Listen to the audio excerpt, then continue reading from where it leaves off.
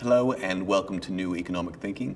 I'm here today with Professor Michael Grubb. Michael is the Professor of International Energy and Climate Change Policy at University College London, and he's written this book, Planetary Economics, Energy, Climate Change, and the Three Domains of Sustainable Development. This came out about a year ago, I believe. Let's start with what you consider to be the three domains of sustainable development. Well, the thing that most struck me in taking time out and reflecting on 20 years in this field was that policy has been struggling with great difficulty trying to tackle climate change. And that part of it is a lot of policy has been influenced by a pretty straightforward proposition that you're dealing with an externality, you needed to price the externality, and that would be kind of job done.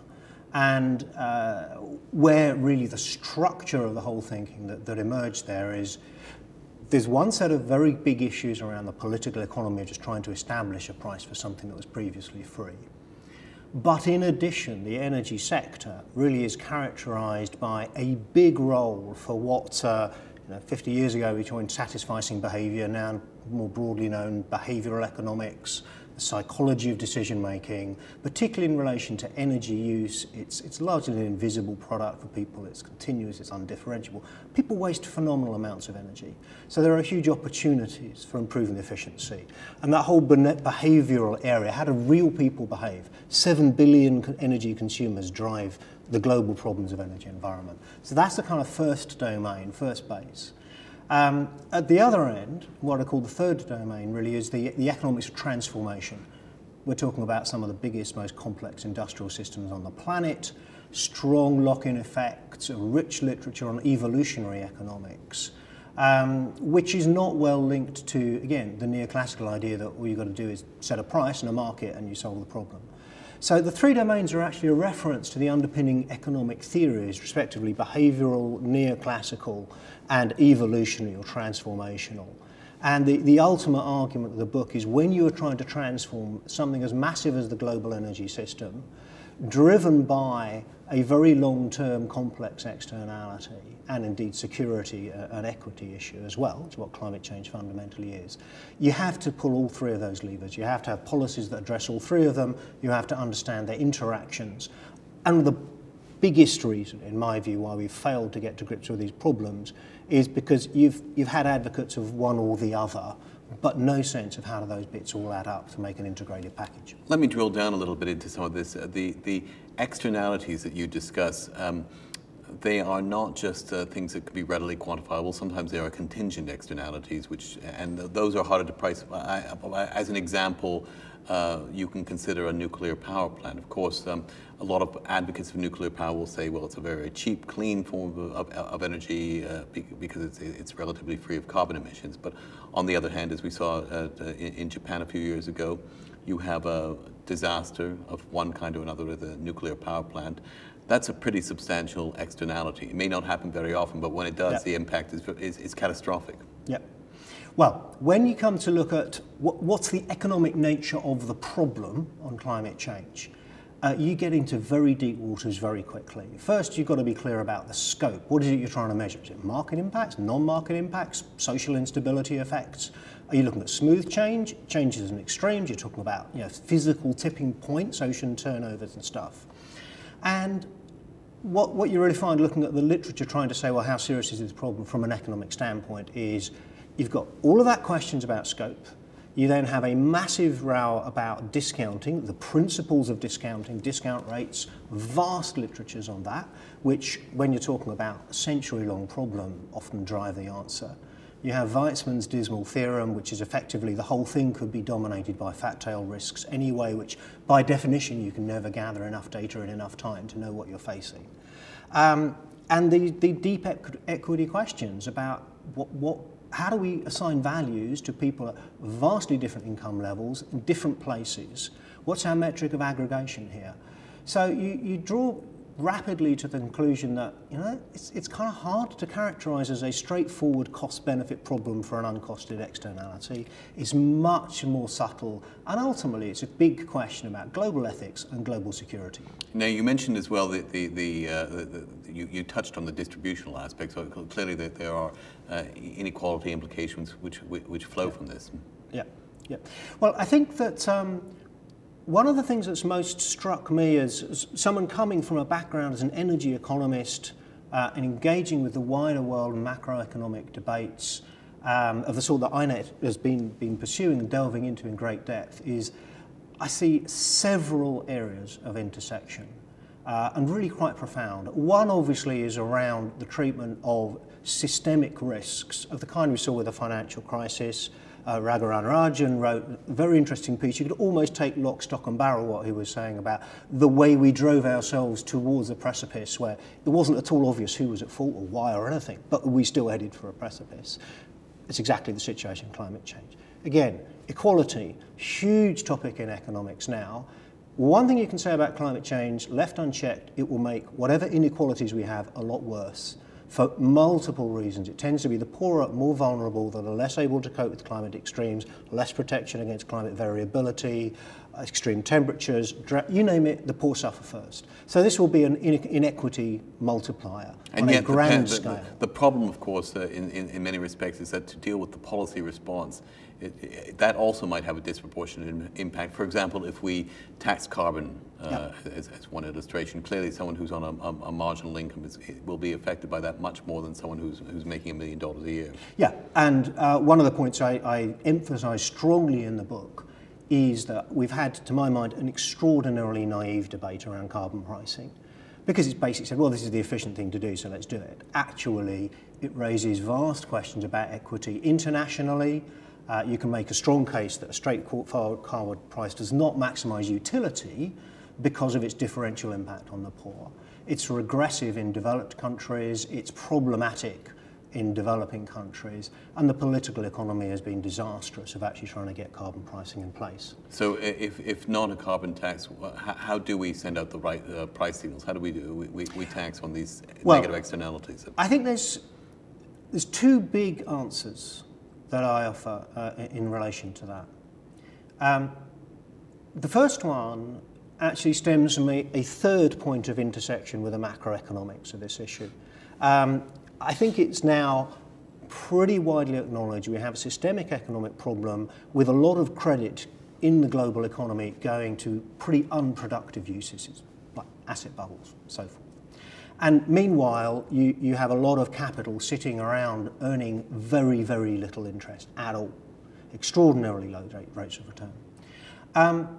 When you look at the economics of low carbon investment, you're dealing broadly with infrastructure finance, highly capital intensive, that will generate return over decades in the form of generating very low marginal cost power. So classic infrastructure finance. And a 5% rate of return, we could decarbonise huge amounts of the global economy if you can persuade capital to flow in that direction.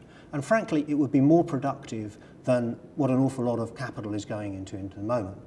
So I think the financial engineering of how you get capital to flow into low carbon investment is infinitely more subtle and promising than just let's whack a carbon price on and the economic system will deliver. You've got to look at financial structures for long-term investment in those kinds of assets. So in effect, using tax policy to drive investment? Tax or credit policy. I mean, one of the emerging lines of debate is can or should we get a little bit more active in thinking about actually where does credit go to, and is it going into productive assets of which low carbon investment would be a major task. I mean, in Europe, we have around $14 trillion sitting in institutional finance, for example, earning very little. The estimated investment requirement for the energy sector over the next decade is around €1 trillion. And that broadly productive investment, which would give a very low marginal cost energy infrastructure for Europe. My second answer to your question, though, about what do we need to do differently, is to link these three domains. Because if all you do is rely on a price, you're effectively asking consumers to pay more, and when they say, why should we pay more for our energy, you say, trust us, we're economists, it's efficient. That is not a good political narrative. No. The alternate narrative is, look, we have big structural inefficiencies in the way that people use energy. We have big structural inefficiencies in the innovation process in energy. When energy companies, the energy sector, spends about a 20th as much on R&D per unit turnover as, say, pharmaceuticals. And there's deep structural reasons for that. So huge potential for government involvement to accelerate innovation, to enhance efficiency. And my basic argument is, in terms of those three domains, is telling people, suffer this carbon price, trust us, it's the most efficient thing to do, is actually not only bad politics, it's inadequate economics. And the actual narrative that you can run is the role of carbon pricing in the process of transforming energy systems includes expenditure on substantially enhancing efficiency, where there's these multiple behavioural failures, infrastructural failures, etc., and accelerating innovation in one of the least innovative sectors in our economy. And that is a package which can also, by the way, potentially hold your energy bills constant even as prices go up. And also could be a new source of exogenous growth for an economy. One of the things I delved into in the course of this book was looking at the debates around the solo growth model, the autonomous technological change, all the debates around endogenous change. It's an important part of economic growth. The energy sector is not an innovative sector. There's every prospect that making it more so would be beneficial. Which is not the way it's usually sold. I mean, historically, I think the way we've looked at this is that the environment has acted in tension with the economic growth. We've generally felt that somehow if we're dealing with environmental concerns, that it derogates from economic growth. And somehow we've got to change that paradigm. Well, I suppose this whole exercise of stepping out for a couple of years and thinking pretty deeply and trying to read everything, look at the policy experience, is I simply don't believe that there's a trade-off between tackling climate change and economic growth. Sure, the classical mindset is, well, we have broadly optimising economic system, therefore any constraint by definition is going to cost. Well, no. We don't appear to have an optimising energy system, and I'll leave it to other colleagues to say whether we have an optimising macroeconomic system, but I'm hearing great scepticism. But in energy, we certainly do not. We have a system which has numerous structural problems, and more I see it as an evolutionary system. And the issue is it going to evolve in higher carbon, more risky, more dangerous directions, or is it going to evolve in lower carbon, more innovative, more engaged, more efficient directions? That is not a macroeconomic trade-off. That's a policy-driven choice about the direction of one of the fundamental infrastructurally based systems on our planet. You mentioned before the comment of RBI Governor Rajan's comments in which he described the financial crisis, which a series of incentives, perverse or otherwise, that drove us to that precipice and then over. And you suggested it was a very useful analogy for what's happening in the environment as well. Obviously, we had to wait until 2008 before the sagacity of his words were recognized. I wonder whether we are, the problem with an environmental crisis is it's in some respects harder, it seems hard to believe, but it seems harder to define what that is. And I mean, you could argue, for example, the rationing water in California, that should give you some. We've had Hurricane Sandy in New York. There have been ample warning signs, and yet there's still a large element of denial, or there's still a great reluctance to address these challenges in the way you outline in the book. There is, and I think that we have quite a deep problem of both political economy and sort of social perception and construction. And there's a growing literature on broadly the psychological distance of climate change. People cannot easily relate to something which is so big, so amorphous, so long-term, so nested in uncertainties, which to a sort of a rational frame of risk management mind is, boy, we're running big risk. We don't know what we are doing to the planet we are living on, and some of the possibilities are catastrophic. But the psychological reaction is, oh, it's all uncertain. I won't worry until they've sorted it out. So, yeah, we have big psychological problems here, or big issues in terms of making it salient politically in the ways that policymakers can address.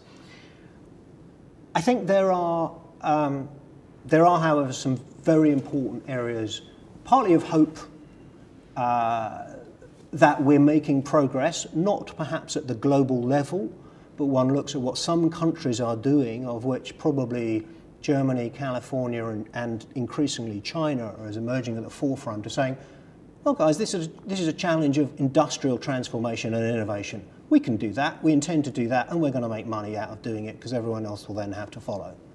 So that's one strand. It's a kind of semi-green growth type argument, but with the stimulation of a global challenge and being willing to lead that and lead the industrial response to it. I think I see one other big motivator emerging, which is intriguing me. I was initially rather sceptical, but there's a big debate now about the carbon bubble. I mean, the size of the global economy, 70 towards 80 trillion or so. The asset value of fossil fuels measured in the tens of trillions. And there's a complete mismatch. You could not have that asset value if you were serious about the scientific targets on climate change. So people have talked about, this vast carbon bubble risk, as if policymakers were going to suddenly turn around and say, oh, we're going to regulate carbon, and now the asset value's collapsed. Well, I'm not sure the politics works that way. But on the other hand, the economics may work, that what matters is not at what point do governments turn around and suddenly solve this problem, which is not going to happen that way, but at what point do the financial systems acknowledge, actually we're moving towards solutions, and these fossil fuels are never going to be used. Is that an asset bubble? Is that a global financial risk? I think it could be. I think it could be quite a serious one. And the longer we defer it, the bigger that risk will get, like other bubble risks. But you have a sense that we are moving in the right direction. I'm more optimistic than I've been for the last 10 years. Yes. That's very encouraging. And on that note, maybe we should leave it. Again, to find out much more, read the book. Again, it's Michael Grubb, Planetary Economics, Energy, Climate Change, and the 3 Domains of Sustainable Development. And it is available at stores almost everywhere. Thank you, Michael, for being with us today. Thank you very much.